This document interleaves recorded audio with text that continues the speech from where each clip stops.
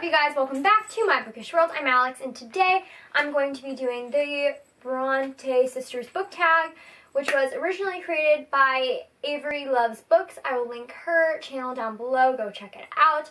And I was tagged by Hannah from the Bean Bookologist. I'll also link her channel down below. I remembered I got to sit up on my knees if I want to do this. So yeah, I probably won't be tagging anybody, but if I do, check my description down below. Yeah.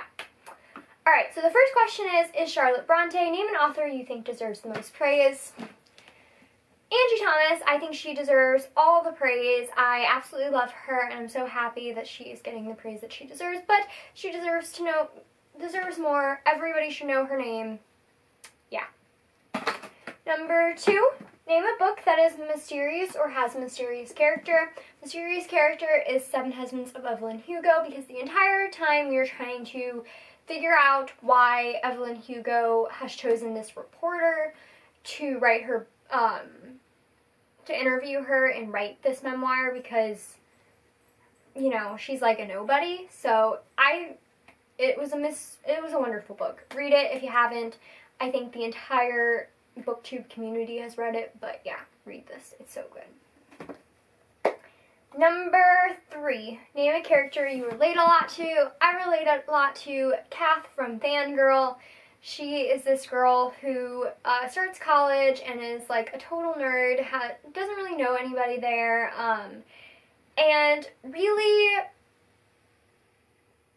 stops herself from feeling too lonely by reading and writing and being a part of some like online book community, which I basically did during my first year of college. So yeah, Kath for sure. Number 4, what's a book you would like to learn more about? For that one, I'm going to go with Life Inside My Mind. This is a book full of essays by 31 authors sharing their personal struggles with mental health. I'd like to learn more about this just because I know some of these stories are very short, obviously, but I would like to know more because I just think that mental health is such an important thing to be writing about and breaking the stigma around, so I think it's just very, very important to be reading this, and I totally recommend it. I would look up triggers because they obviously talk about all of the a bunch of mental health issues, so yeah. Number 5, name a character that goes through many struggles but deserves a happy ending. For this one, I'm going to go with Someday Somewhere by Lindsay Champion. I read this book last year because I got an advanced reading copy in a giveaway from an author. It's signed. Anyway, it was a really cute book, and I wasn't really expecting it to be very sad, but towards the end and throughout the book we kind of get this feeling of a mental health issue. But basically the main character, what's his freaking name? Ben. The main love interest, Ben, has a mental illness, and we really get to finally like find out what it was. But he just deserves a happy ending because he's such a good, wonderful person, and so does Dominique, because she's poor, she comes from a low-income area, but she deserves the world, you know? Let's see. Name a book couple that has its issues, but you totally ship. Are you surprised that I'm choosing Katie and Damon from the book series? You shouldn't be. They do have issues, they do argue a lot. This book was published in like the early 2000s, so it does have some issues, but I still love this story so much, and I would definitely recommend it if you want some trashy YA. Number 7, name a book that is underrated that everyone should know about. For this one, I'm going to go with The Beauty That Remains by Ashley Woodfolk. This book deals with grief, and it follows 3 different characters who all have lost somebody very important to them, and they all kind of connect in different ways.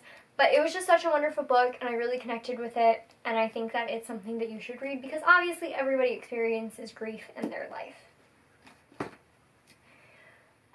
Okay, name a book character, or number 8. Name a book character you would be interested to see gender bent. I'm honestly really interested to see Rysand and Farrah gender bent. I would love to see Rysand as a woman and Farrah as a man, just because I think it would be an interesting power dynamic that we don't see very often in literature. And yeah, I just think it would be wonderful. And then number 9, Their Unfortunate Death. Name a book that made you cry. The Sweetest Kind of Poison by Katie Wismer, also known as Kate's Book Date here on BookTube. Go check her out. She's wonderful. I loved this book so very much. It's her poetry book, and it focuses on toxic relationships. I think there is a trigger warning, if I remember. No, there's not a trigger warning, but it does deal with toxic relationships, so be wary of that. But yeah, this book made me cry for sure. Okay, well that's it for this video. Thank you so much to Hannah for tagging me, and I don't think I'm going to tag anyone, but check out Hannah and Avery Loves Books down below. And I will see you guys next time. Don't forget to comment, like, and subscribe. Follow all my social media down below. That's Twitter, Instagram, and Goodreads. And yeah, bye!